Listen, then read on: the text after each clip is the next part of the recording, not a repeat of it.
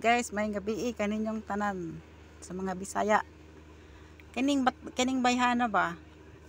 Wa man ko kailaanin nila. Tapos nag-check ko karon sa akong spam. Ako na siyang nakitaan. So ako na siyang i-view ang ayang profile ha kadali. Usa na ko i-message usa na ko i-broadcast. Before I broadcast the messages, I want to view his profile first in Facebook, okay? So, let's go. So, this is she. New account. New Facebook account. Work at Facebook. She lives in Cebu City from Toledo, Cebu. So, this is her friend. Hamad, oh my god, and Prince Hamdan. So guys, later I show you later. So this is she. Oh my god, you are so beautiful. Oh my goodness. Wait. Oh, beautiful. You are the next member of the blacklist. So this is she. Oh my god. Oh yuck. My goodness. Tuara, birahe. But you know, the real friends, they are laughing because they did not know you. Oh my god.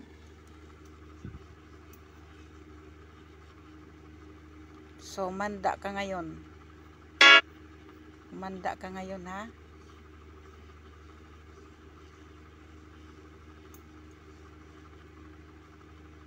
This is why I try my very best because these crazy people used the Crown Prince Hamdan Fasa's photo. They target the old woman.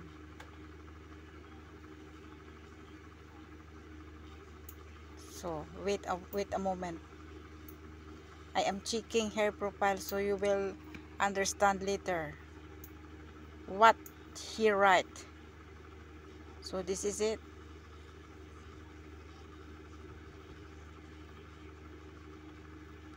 She is Cebuano. So let's go back to Messenger. He's in my spam because my privacy is for friend only, not for everybody. Okay? So wait a while. Let's go to my Messenger and my spam. Wait a while. So this is she. So she wrote in a Cebuano language. Ikaw kinsa man sad kang nagpakaulaw sa mga Hamdan family. Ikaw ang ungo sa kanilang pamilya. Diha buang. So she said, you are the one putting on a shame to the Hamdan family. You are the monster of his family. You are crazy. So this is the translation of the Cebuano language to English. Nakita ko ang mga panghitabo sa ilang pamilya among nagkagubot tungod sa pag-ilog sa usa ka butang nga ang offer ni Hamad nako iya kong patrabahoon sa usa ka production card adto ang akong destinasyon. Apan wala ako kabalo. Napakaslan ba di ay ko niya sa online. Mao na ang pagsugot sa kagubot nila pero wala akong nagmine nga nagkalisod ba di ay si Pasa sa pag-alima sa iyang anak nga tulo ka buok og unya ako silang gitabangan para walay gubot ang ilang pagkamag-anak kamanagsuon kay dili man sila magkasinabtanay kisinabot bisan igsuon sila. So okay, I translate this one. Wait a while. I see all what I see all what happening to all of her, to all of their family. That is the reason why they are not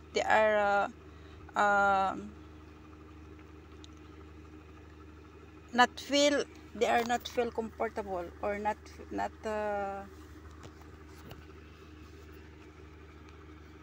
feel comfortable, or not understand each other.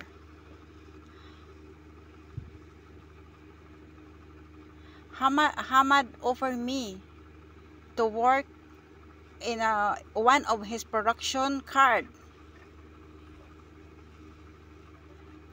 That is my destination, my work. And then I didn't know that he want to marry me. He want to marry me online. That is the reason. That is the first reason. The start of the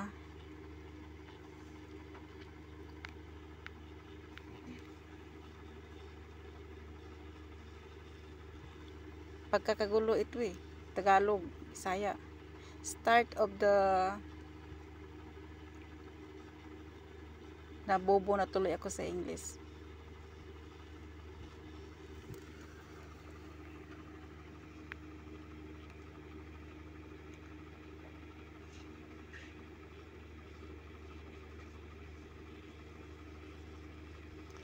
Ano yung kaguluhan Marinalin? Nasaan na yun sila? Ano yung kaguluhan? Sa English? Nakalimutan ko na. Mahirap kung i-translate mo kasi eh. Ito oh. Doon nag-umpisa. That is the reason. That is the first time.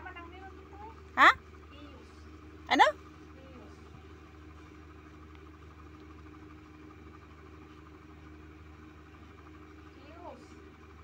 Ha? Hiyos?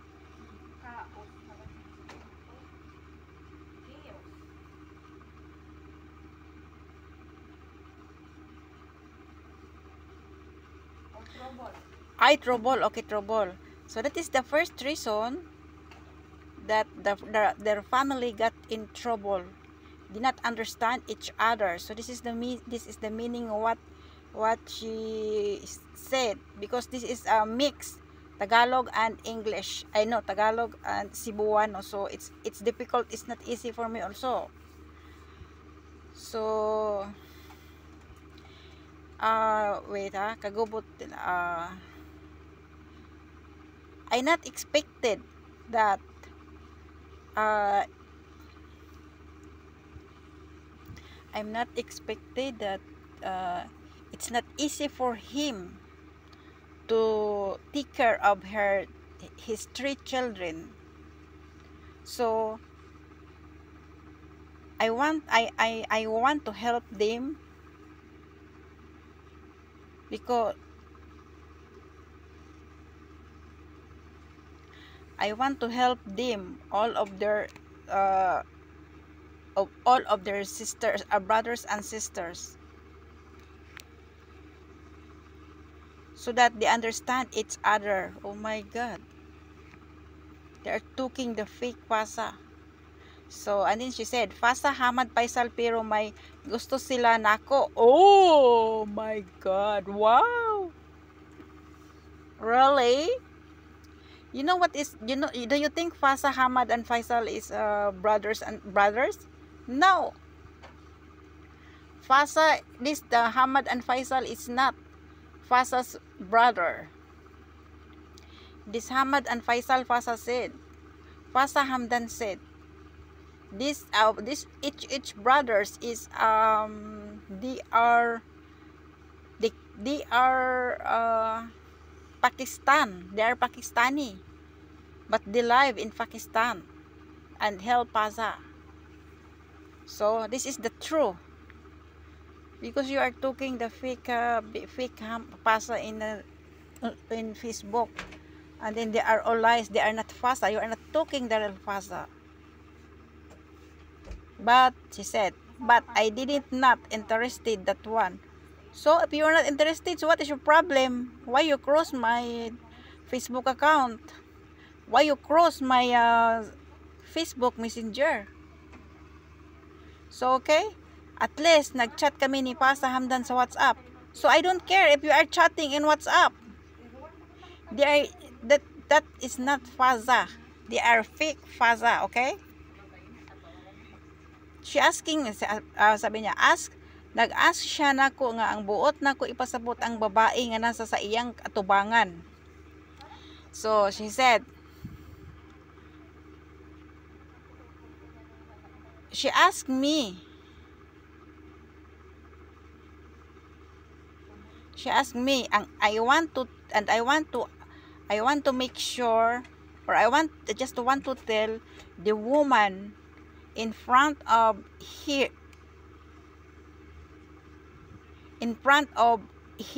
it's not me.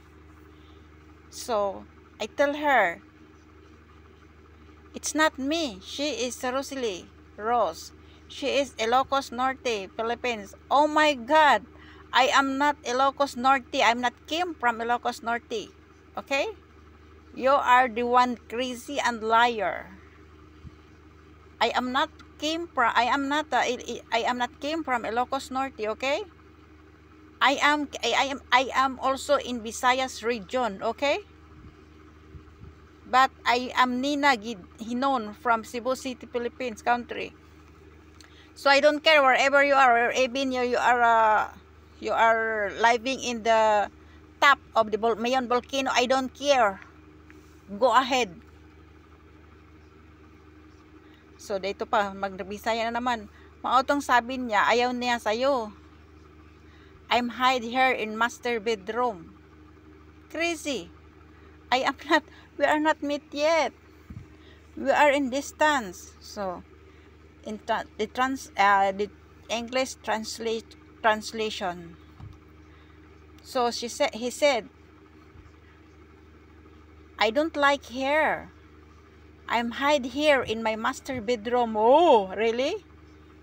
That fake Pasa is telling you lies. Just is crazy. You got it right? That is really right? Yuck! Alam ko lahat ang pangyayari sa buhay sa Hamdan family. Oh, really? You know? Did you know what's happening in his life? Are you there? Or you are only watching in internet, in social media? In social media is a lot of lies. Even me, I didn't know who is true, who is real. To be honest, you are the one crazy. So ito pa. That good, really true. Ano that good, really true sa mata mo? Dili man ikaw ang tag-iyaan ng iyang tulo ka buok niyang mga anak. So, did I tell that I am the mother of her 3 children? Even he? I know that the twins, the mother of the twins is his first wife, and that the third one is, I know where that baby came from. You are talking about that, so all of what you are talking now is lies, liar. Nakita ko sa iyang tunay niyang asawa na ang nag-divorce sila og dili siya mobalik sa iyang unang asawa kay wala daw kay katabang niya. Oh, really? You're crazy. Ayaw. So, sabi niya ha, I saw her real wife. They are already divorced.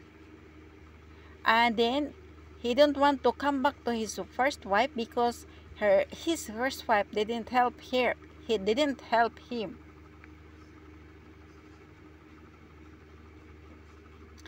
O ito pang sabi niya, ayaw ko og sultihi anang imong detalye nga mga fake, buanga ka. Ug ayaw baya pag ibinuang diha. Oy, really?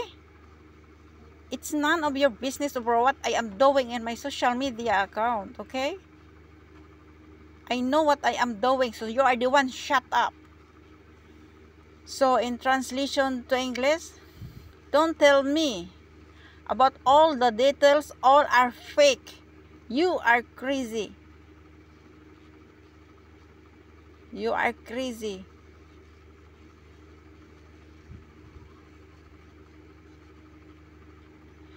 Ug ayaw mig ilara hasta naabot sa social media buang kang dako baya.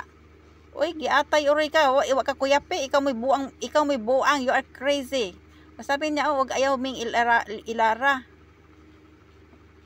Bakit? Nangilad ba ako?